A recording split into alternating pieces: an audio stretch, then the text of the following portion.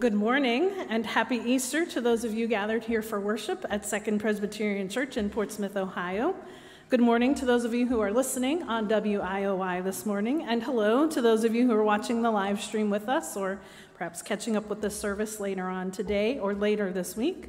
My name is Allison Bauer, and I'm the pastor here at Second Pres, and I'm glad to share the leadership of this worship service with our director of music, Dr. Stan Workman, and the chancel choir, and all of the special guest musicians we have with us this morning, Cody, John, Nicholas, Grant, Chrissy, Grant, I said Grant twice, and Mike, who are joining us in the choir loft for this very festive occasion. Boy, everybody is over here this morning. This is very interesting. Okay. I'm not going to forget about those of you over here, I promise. Okay. Sorry.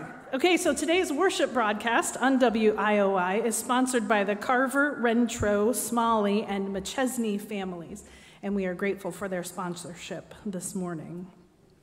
If you look at the announcement pages in the bulletin, the last two pages, you'll see some notes about today's service, including that aside from celebrating the resurrection of Jesus Christ, it is also Bach's birthday. And since it's been a big week for Bach here at Second Pres, including Friday's performance of the St. John Passion, it seems only right that the Prelude, Offertory, and Postlude also feature Bach's music as well. So hope that you like Bach, because you're going to hear a lot of him today.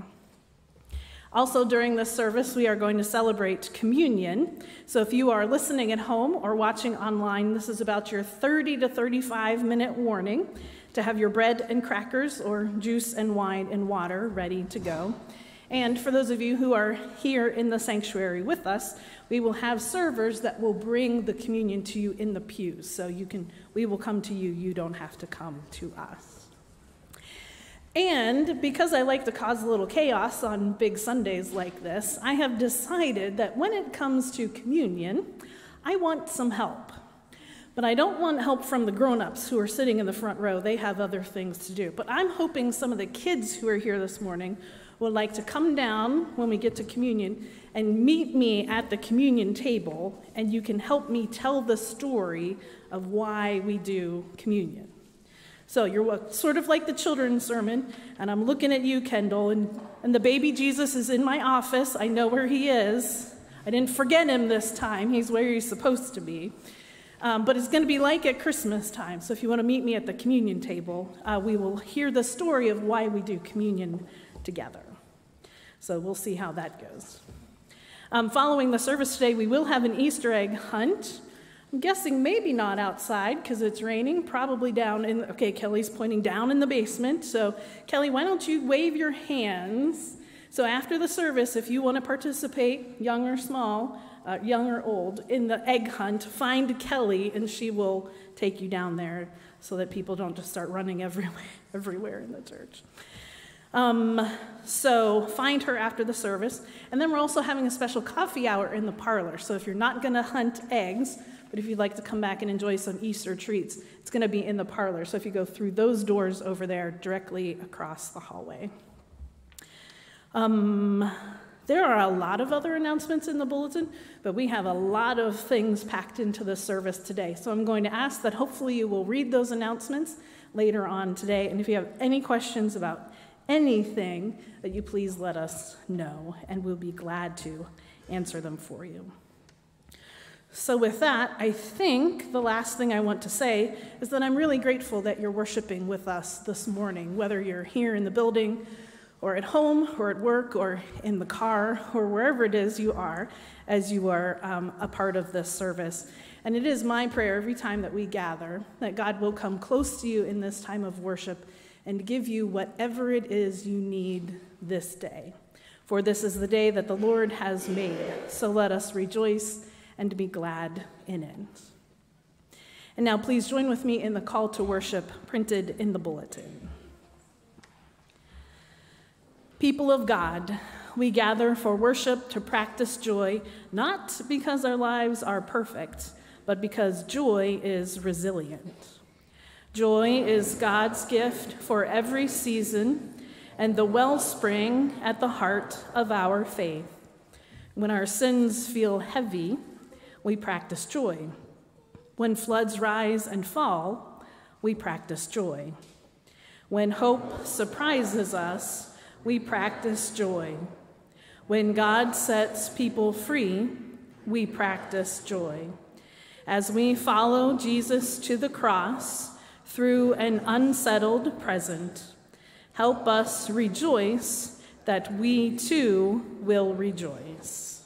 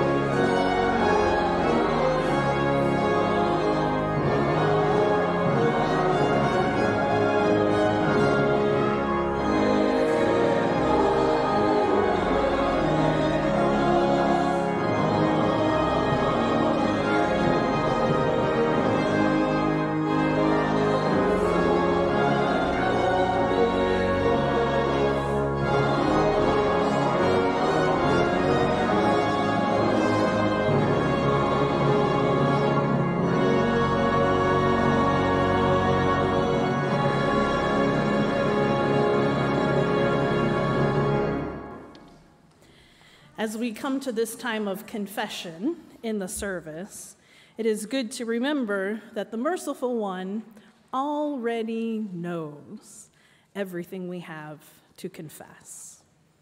It is by naming our sins and hearing the words of forgiveness that we are drawn into a deeper relationship with God and with each other, because we're confessing things together.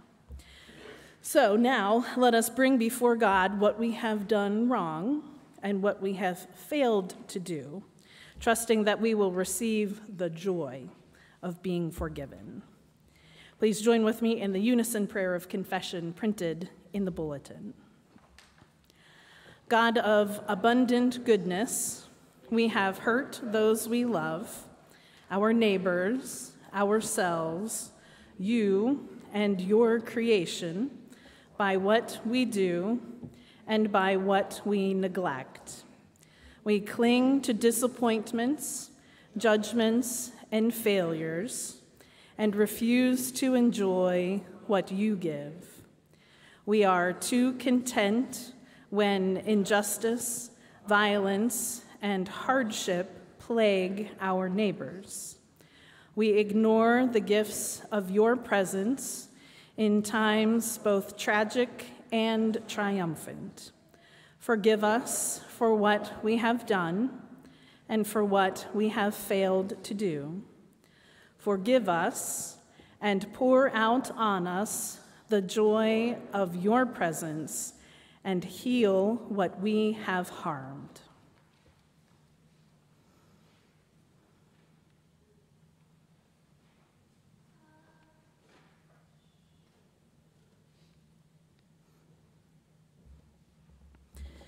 And now, my friends, receive these joyful words.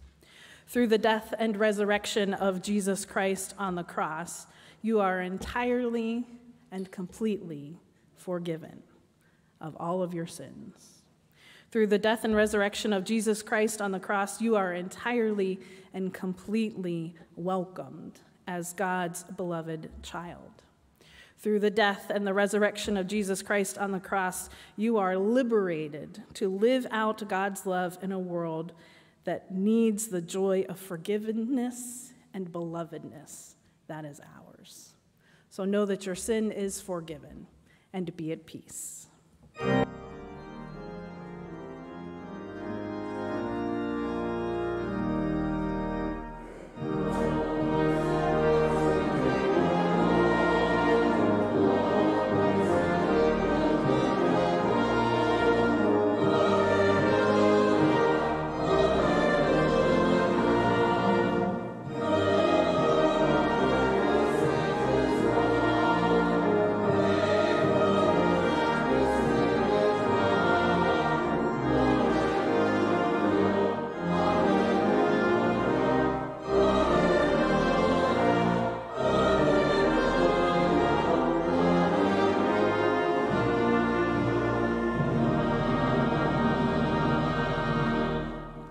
Please be seated. And let us pray. Speak to us through the reading and the proclamation of your word, Holy God. Speak with authority in our lives. Speak to us with joy, with love, with hope, and with strength.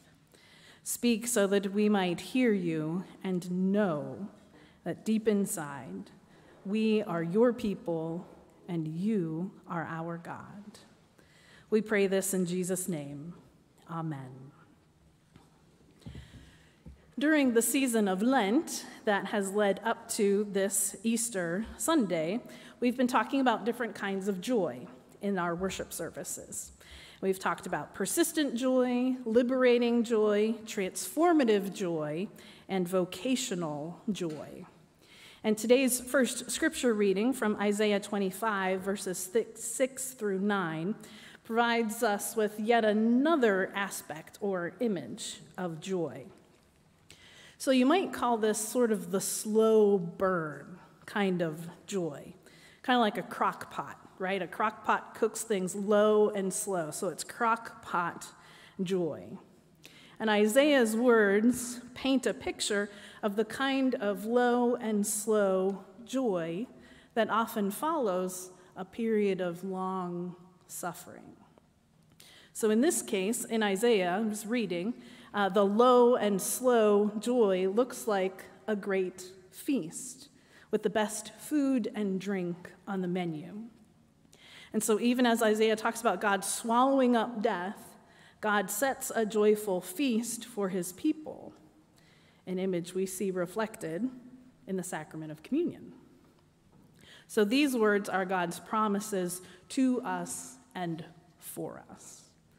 So hear what the Spirit is saying to this church about this low and slow kind of joy. On this mountain, the Lord of hosts will make for all peoples a rich feast of food, a feast of well-aged wines, of rich food filled with marrow, of well-aged wines strained clear.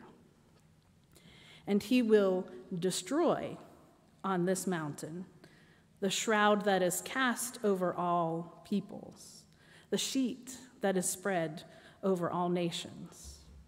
He will swallow up death forever. Then the Lord God will wipe away the tears from all faces, and the disgrace of his people he will take away from all the earth, for the Lord has spoken. It will be said on that day, lo, this is our God.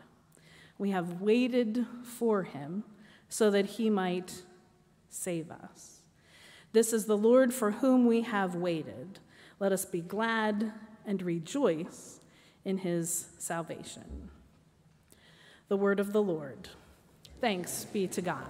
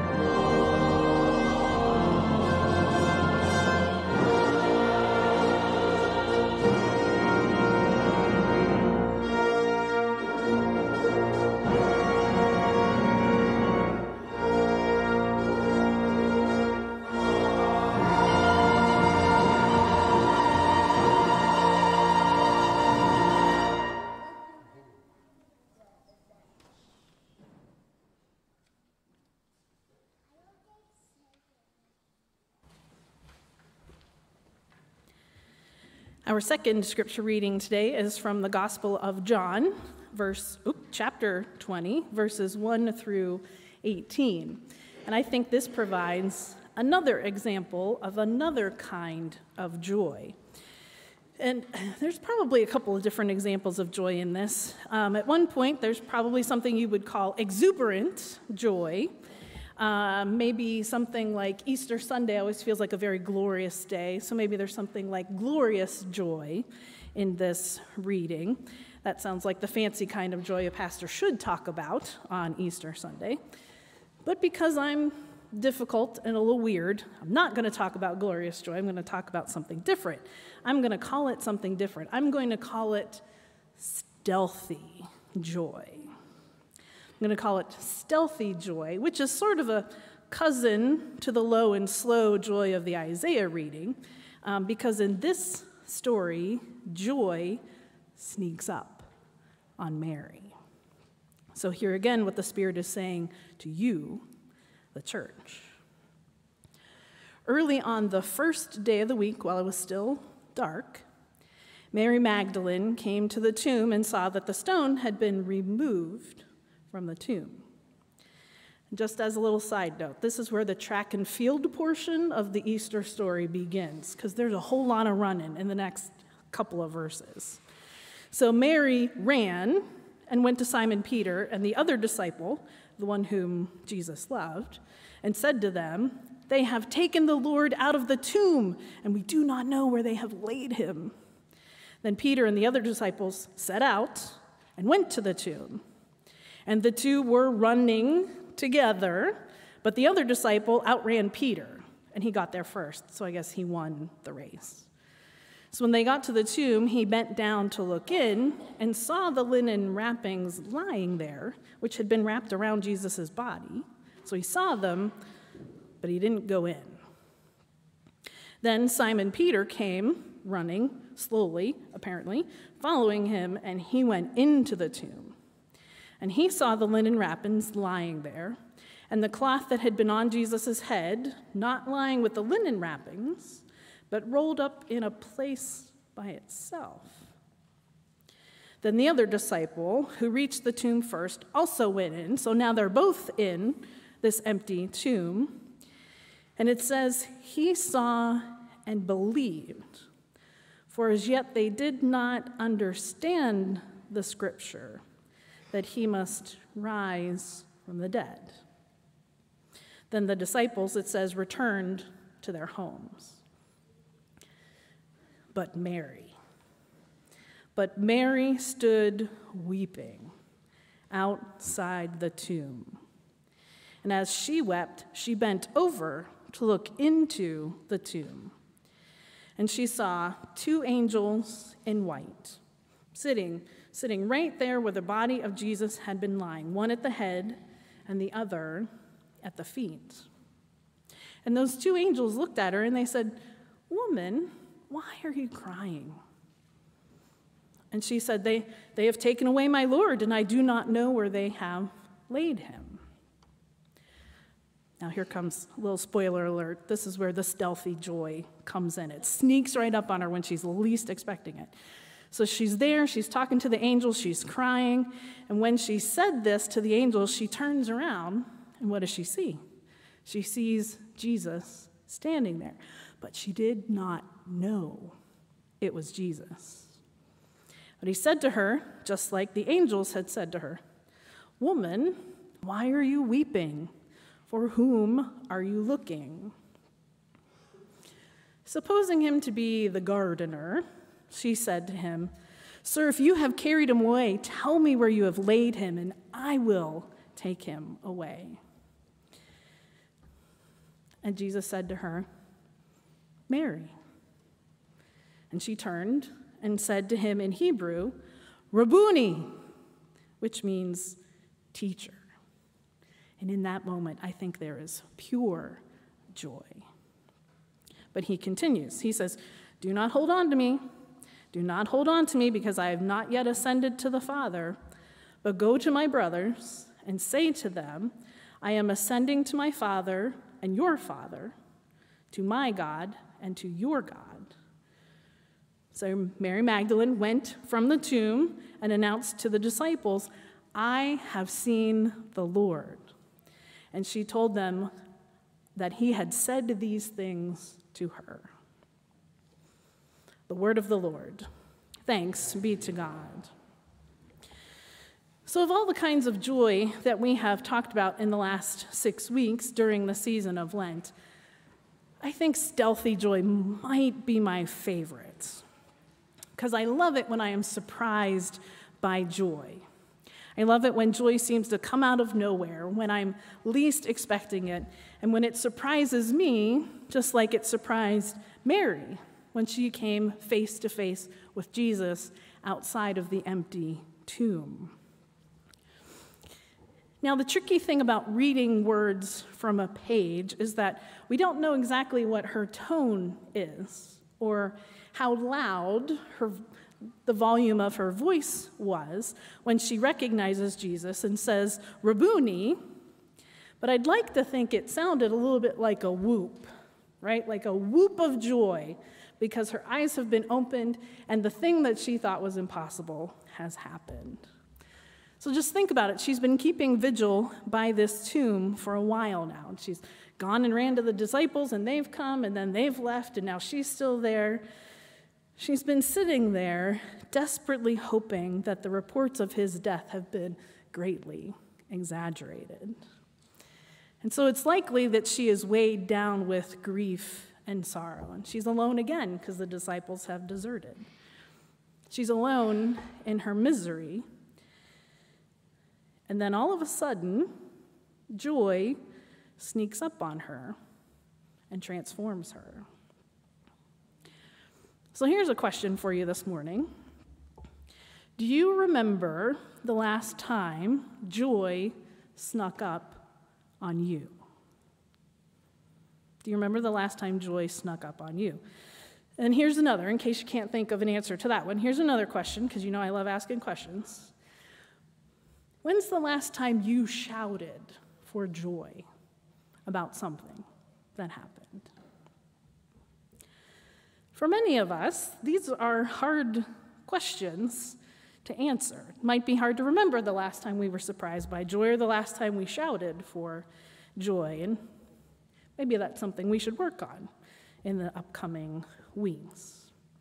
But in the meantime, if you want to see stealthy joy, particularly, happen in real time, like this John reading portrays the Easter morning discovery happening in real time with everyone running around, I want to recommend an old but viral YouTube video. It's from 2012, and it features a guy named Alexander Gamme, Gamme. And he is a Norwegian explorer/adventurer. And so this video that you can look up is from day 86 of his 3-month journey skiing from the edge of Antarctica to the South Pole and back again. That is 2,200 kilometers, or about 1,400 miles. He has, at this point, day 86 of about a 90-day journey, he has lost 55 pounds from skiing 10 hours a day, and he is very hungry. But he is not hungry for the good and nutritious foods that he's been eating that have enabled him to ski for 10 hours a day. He wants something delicious. He wants something pleasurable. So he's gone from the edge of Antarctica to the South Pole, and now he's retracing his steps back to where he started. And all along the way, he has dug and buried what he calls caches.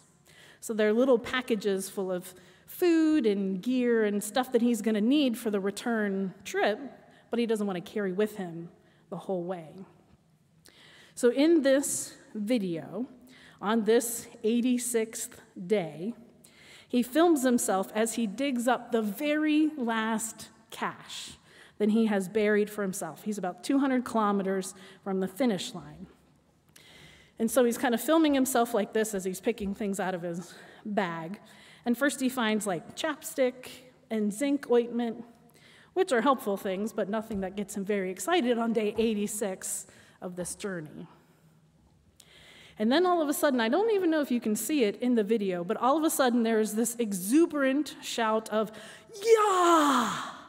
which means yes in Norwegian. And again he yells, "Yeah!" And the camera gets all kind of wobbly because he's so excited. And he's shouting with joy because this cache, which he has left for himself 3 months ago, but he hasn't kept track of what's in it at all, he finds bags of cheese doodles. And he shouts for joy. And he throws the cheese doodles in the air, and he falls over into the snow laughing, kind of making a snow angel, I think. All of this experiencing this stealthy joy because he forgot that he buried those things there for himself all those days ago. So from the top of his dreadlocked head all the way down to his toes in the boots that are buried in the snow, he is just brimming over with joy. So for Alexander Gam, the Norwegian adventurer, and for Mary, joy is stealthy, and it sneaks up on them both when they least expected it.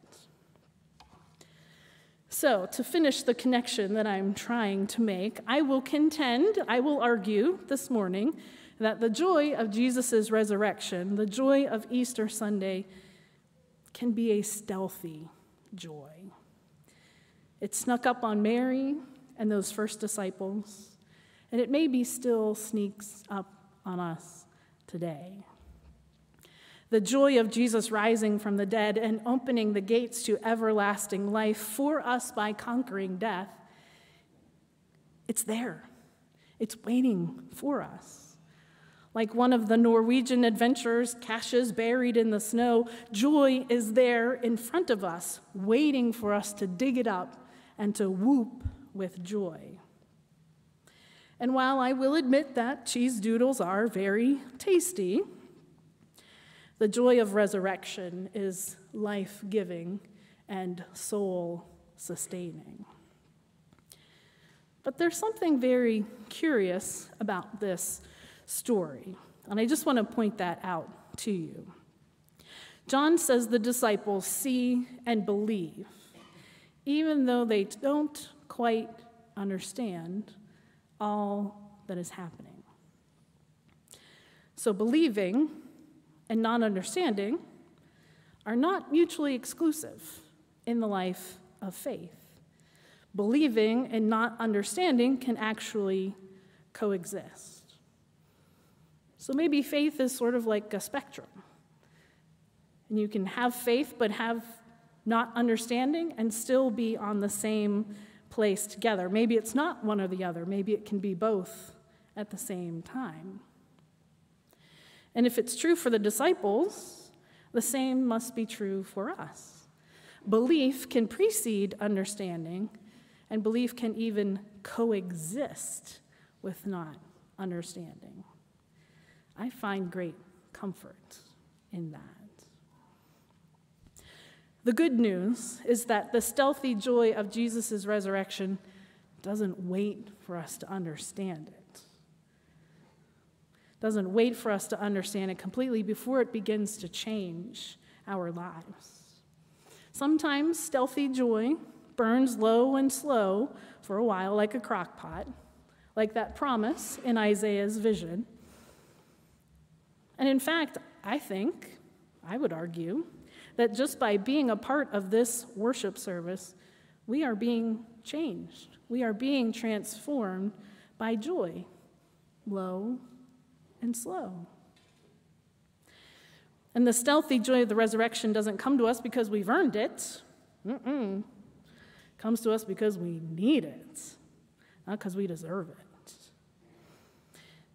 It comes to us because the love of God in the life and death and resurrection of Jesus Christ, the love of God in Jesus is relentless, and it is profound. And the love of God stealthily and unexpectedly breaks through the barrier between life and death to reach each one of us. So I submit to you this morning that sometimes joy is loud and exuberant, and sometimes it is stealthy. It comes in many surprising shapes and forms. Sometimes joy is an emotion, sometimes it's a conviction, sometimes it is a practice.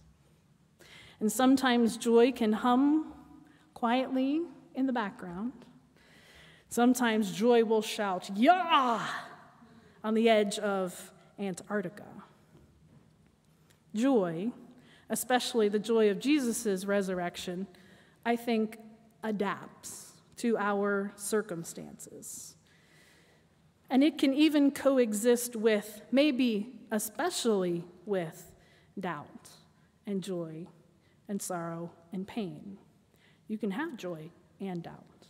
You can have joy and not understand. But you could also have joy and hope and peace and love. So I guess if there's one thing I want you to remember when you leave today, more than anything else, I hope that you will think of joy as a beacon that points us toward God's unfailing presence. So if you persistently search for joy, as Mary did at the empty tomb, and Alexander wandering around in our Antarctica, if you search for joy, I think you undoubtedly will find God. In the name of the Father, and the Son, and the wild and uncontainable Holy Spirit. Amen.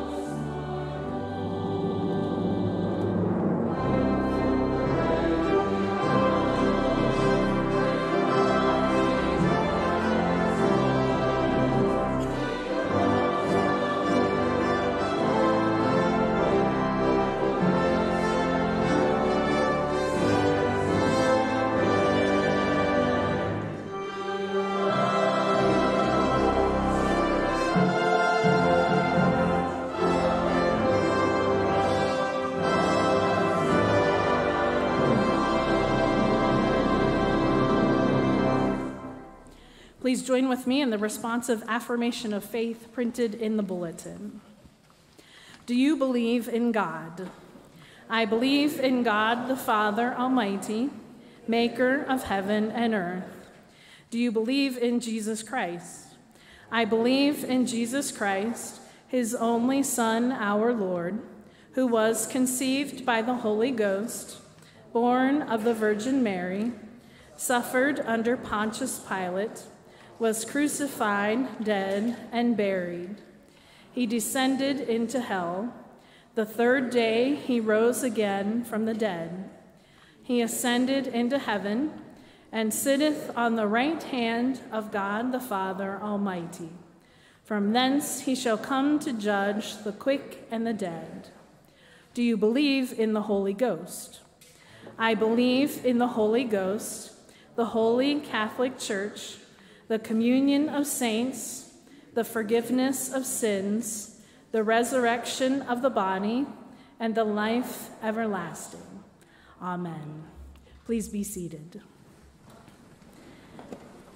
As we continue our worship with a time of offering, we remember that Scripture says in Peter, as each has received a gift, employ it for one another, as good stewards of God's varied grace, that God may be glorified through Jesus Christ.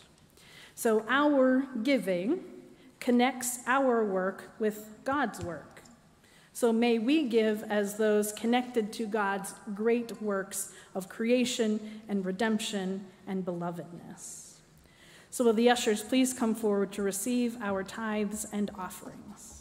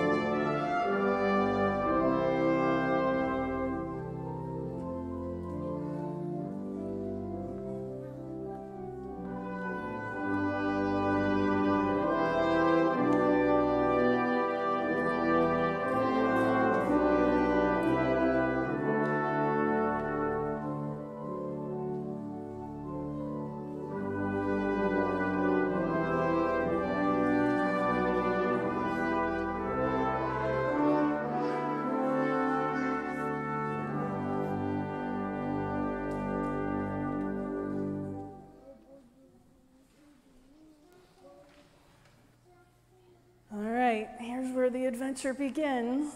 If there are any kids that would like to come down and help me with the communion this morning, you are welcome to come now.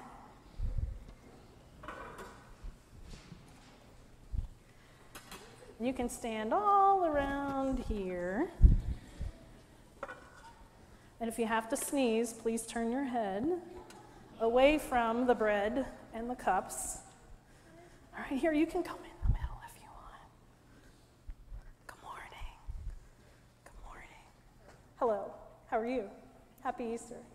Yeah, you're good. Okay. So today, I'm hoping that you will help me tell the story of why we celebrate communion. Can you help me with that? Maybe? Colton, will you try? Okay, good. Okay. So, the very first time the church celebrated communion was the day before Jesus died. It was a Thursday. And the fancy name we give that day is Maundy Thursday. It's very sad. It's kind of a happy day, but it was also kind of a sad day, too. So, because Jesus knew he was going to die on the next day, so what day comes after Thursday? Friday, thank you. Okay, good. First question and answer. We did it right. Good job. Okay, so because Jesus knew he was going to die the next day on Friday, he invited some of his favorite people to come and have a special dinner with him on Thursday evening. And they called it the Last Supper, because it was going to be the last time they had a meal together. So, question number 2. He invited some friends to have supper with him. Do you remember how many friends he invited to that meal? 12, Colton says. 12 is right. So plus Jesus is 13. He's looking at me like, why are you even asking that question? Yes, I just wanted to be clear. 12 plus Jesus. So there's a special name that we give to Jesus, this group of friends of Jesus. Do you know what it's called? We call them the disciples. That's right. Oh, this is going so well. I'm so excited. Okay, so there's the disciples, and there's how many of them? Okay, so it's the 12 disciples Jesus is having dinner with at the, what did they call this special meal the last time they ate together? The Last Supper. The Last Supper, you're right. Okay, good. Oh, this is going better than I was expecting. Okay, so let's turn the page. So at this Last Supper, he wanted to tell them that he was going to die tomorrow on Friday, and he wanted to tell them that he loved them very much. Yes, but those can be hard things to tell someone, right? Sometimes it's easier to show someone first and then tell them. So this is what he showed them. After dinner, they were all gathered around the table, like you guys are gathered around the table with me. And there was a what sitting on the table? A loaf of bread. So if you've seen me do communion before, I do what Jesus did at that Last Supper, right? What does he do first? Picks it up, right? And he gives thanks to God for it. And then he breaks it. That's right. Okay. So, multiple choice. Choice A. Did he then slather it up with butter and jam and eat the whole loaf himself? Or B, did he share it? B, he shared it. You're right. Okay, so he passed the bread around the table, and once everyone had a piece, he said something like, when you eat this bread, remember I love you very much. Okay? So I'm going to hold this piece of bread, and I'm going to ask each one of you to tear a piece off and just hold on to it. Okay? And as you tear it off, I'm going to say, remember, Jesus loves you very much. Okay? All right, we'll start with Kendall. Remember, Jesus loves you very much. Remember, Jesus loves you very much. Maybe we should all say it together. Do you think we could all say it together? Remember, Jesus loves you very much. Remember, Jesus loves you very much. Remember, Jesus loves you very much. Remember, Jesus loves you very much. Okay. All right, if you want to put your bread down on the communion table so you don't drop it, you can do that. I drop things when I try to hold on to them for such a long time. So, okay. So there was something else on the table. What? Yes. So there was a cup, and he poured some wine into it. But this is juice, just for the record. So I'm going to pour juice into the cup, just like Jesus did. And then do you think he just drank it all? No, what do you think he did? He shared it. So should I pass the cup around and have it? No, I'm not going to do that this morning. That's not usually the way we do things here. So instead, I'm going to give you one of these little cups, okay? And so as he was passing the big cup around, as they were all taking a swig, what do you think he said to them each time? Something like, remember that I love you. A little bit? Very much. Very much. Okay, so what I'm going to do is I'm going to give you, so we're going to say it again. Remember that Jesus loves you very much. As I give each person a cup, okay? Ready? Are you really ready? Okay, he says yes. Okay. Remember, Jesus loves you very much. Remember, Jesus loves you very much. Remember, Jesus loves you very much. Remember, Jesus loves you very much. Remember, Jesus loves you very much. I'm trying to go in order. Remember, Jesus loves you very much. Now, you can also put that down on the table, because if you think bread is hard to hold on to, not spilling one of those cups is 100 times harder than that. Okay, so this meal is called the Last Supper. So he broke the bread and he shared it with people, and then he took the cup and shared it with people, and each time he said something like, remember that I love you very much. And how many people were there? 12. Plus Jesus, so 13, yes. And this happened on what day of the week? Okay, and then what was going to happen the next day? He was going to die. So he really wanted to make sure they knew that he loved them very much before he died, because once he died, he wasn't going to see them again. And he wanted to give them a special way to remember that he loved them, especially when they missed him a lot. So that's why we call this special dinner the Last Supper with his friends, the how many? And what were the disciples, that's right. So, ever since then, ever since that Thursday, ages and ages and ages and ages ago, on special occasions like Easter Sunday, we as a church gather and have communion, is what we call this. And it's time for us to remember that Jesus invites us to be his friends and to come to his table and eat the bread and drink from the cup. And so when we do that, we remember, what do we say? Remember very much. Yes. All right. I'd ask if you have questions, but we would probably be here for a while. So instead, I'm going to say you can take your cup and your bread, and you can go back to your seats very carefully. And so what we're going to do next is everybody else is going to get bread and a cup, and then we're going to save it so that we all have it. Good job. So when we all have it, we can take it all together. And when we do this, grown-ups and children alike, the most important part is that we remember when we eat from this bread and drink from this cup, we remember, I'm going to call on everybody. When we do this, we will remember that what? Jesus loves us very much. Thank you. All right, now if you would join with me in the great prayer of thanksgiving that is printed in your bulletin. We will sing and say our way through the communion service today. So the Lord be with you, and also with you. Lift up your hearts. We lift them up to the Lord. Let us give thanks to the Lord our God. It is right to give our thanks and praise. You are holy God of wonders, and blessed is Jesus Christ, your Son, our Lord. He came with healing in his touch, but was wounded for our sins. He came with mercy in his voice, but he was mocked and taunted. He came with peace in his heart, but was met with violence and death. And by your power, he broke free from the tomb.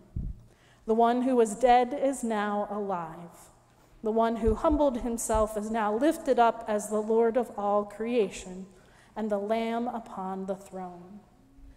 So we join our voices with the faithful of every time and place who forever sing to the glory of your name.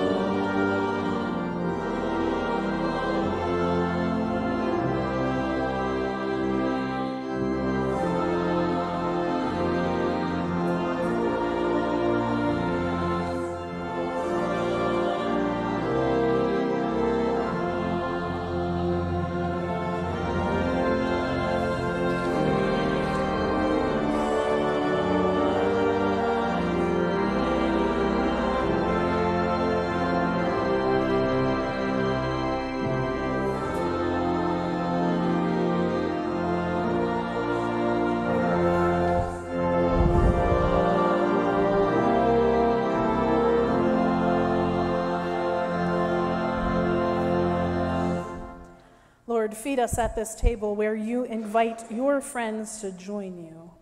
Help us to know Christ's love made real in his sacrifice for us, in the breaking of the bread and the pouring of the cup. Help us to remember, especially during communion, that you love us very much. Remembering your gracious acts in Jesus Christ, we take from your creation this bread and this cup, and joyfully celebrate his dying and rising as we await the day of his coming again. Send your wild and uncontainable Holy Spirit upon us and these elements, that they may be the communion of the body and blood of Christ. Great is the mystery of faith.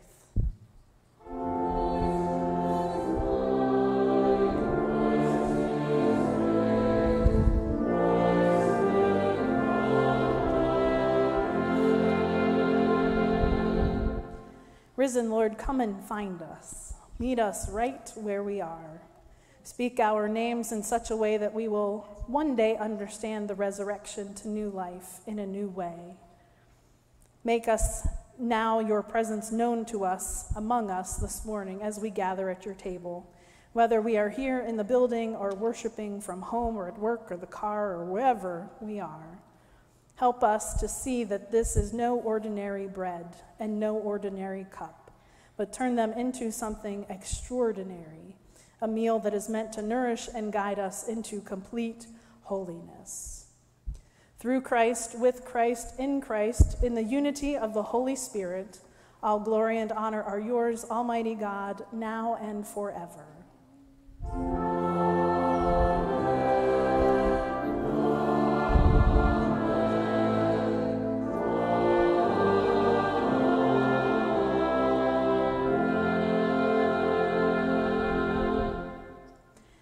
As we celebrate communion today, the servers will bring you the bread first, and you just take a piece off of the tray and then pass it along to the person nearest to you, and hold on to it until we have all been served so that we will eat together. And we'll do the same with the cup, which, as I said earlier, is filled with grape juice this morning. So remember, every time you eat of this bread and drink of this cup, you proclaim the saving death of our risen Lord until he comes again. And it reminds us that he loves us very much.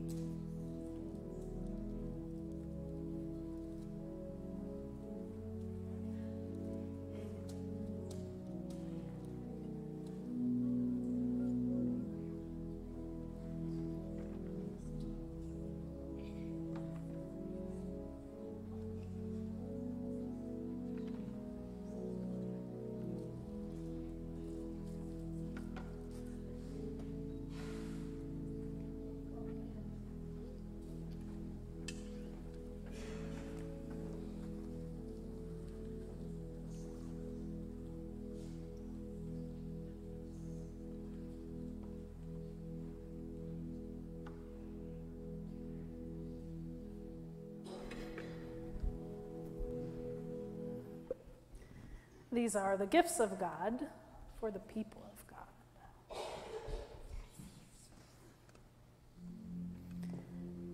And so as you take this piece of bread, remember that this is Christ's body broken for you, and that Jesus loves you very much.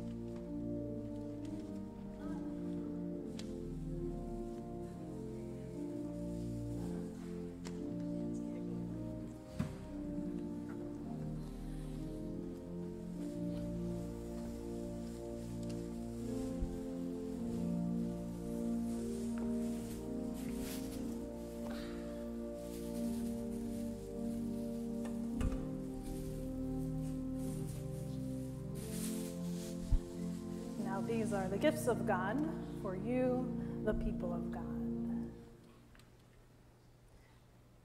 And so as you take this cup, remember that this is Christ's blood shed for you, and that Jesus loves you very much. And let us pray. Loving God, you have given all to us and for us. And to you, Lord, we return it. Everything is yours. Do with it what you will. Give us only your love and your grace, for that is enough for us. There is joy overflowing in our world because you have come, feeding us lovingly with bread and cup. And now as this service ends, you are sending us out into the world.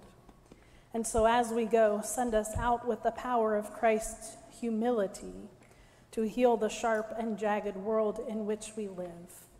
We pray all this in the name of Jesus Christ, our Lord and Savior. Amen.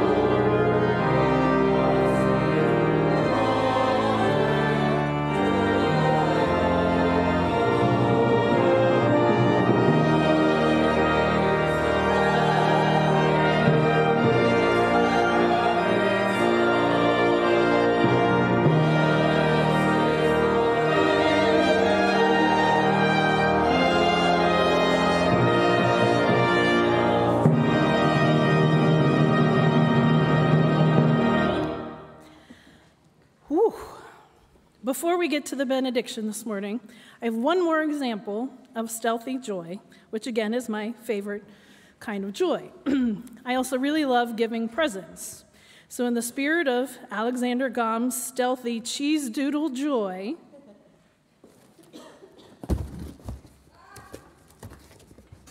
what do you think's in here, Susie? I have some cheese doodles here that I'm going to hand back to the choir. Mike, I'm going to hand them to you, but don't let anybody eat them until after the service. Or he says they're not getting past him. He's going to keep them all for himself. And deacons, in the back row, if you look under your pew, there's a cardboard box that has cheese doodles in the back. So if you're going out those doors, you can get cheese doodles. And there's a box under the pew there, and I'll get those out as soon as the service is over, too.